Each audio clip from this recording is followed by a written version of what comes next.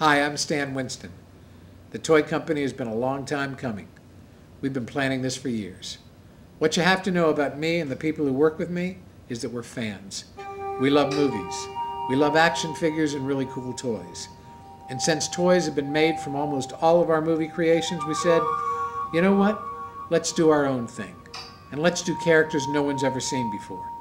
That was the start of the Stan Winston Creatures action figure line. The idea behind starting out with the Creature Feature series is that we could have the same artists who work on the movie create the figures as well. In fact, that's what we're doing for any figure that comes out of the Stan Winston Creatures. The same guys who have worked on all our famous monsters are going to be creating these toys. Welcome to the behind-the-scenes look at the Visitor action figure from Day the World Ended. In the movie, a boy with extreme psychic powers manifests a creature from his imagination after watching a late-night monster movie. But now the monster begins his rampage and the boy can't control his own creation. Day the World Ended is all about the monsters of our imagination and nightmares. In the story, the boy is watching an old scary movie on television when he manifests the monster. So the creature is in the style of the classic alien invasion movies. This type of monster was typical of science fiction films of the atomic age. A visitor from space with one eye and tentacle claws. Now here's something special about this action figure. Since the movie is about imagination, you never really get a full shot of the creature. You see a shape, teeth, claws. Sometimes that's the best kind of monster movie, where we let the audience fill in some of the gaps with their own imagination. But with the toy, we're bringing you the full character in all his glory.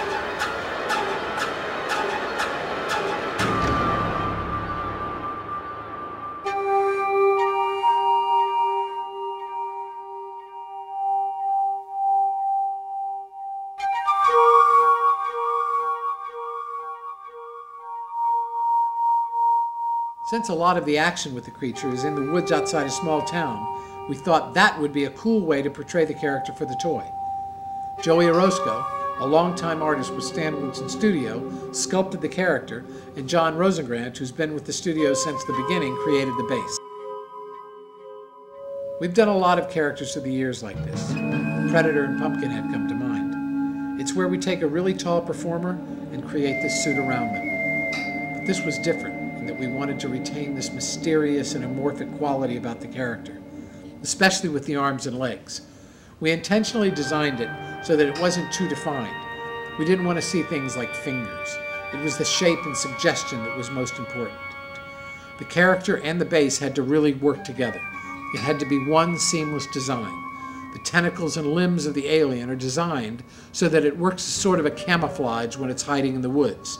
So when everything comes together, you have the creature at his most dramatic.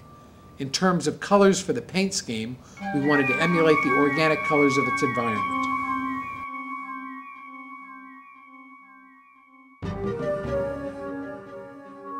The creature from Day the World Ended plays on a very simple fear. Walking through the woods and having your imagination get the best of you. Maybe he's out there, maybe he's not.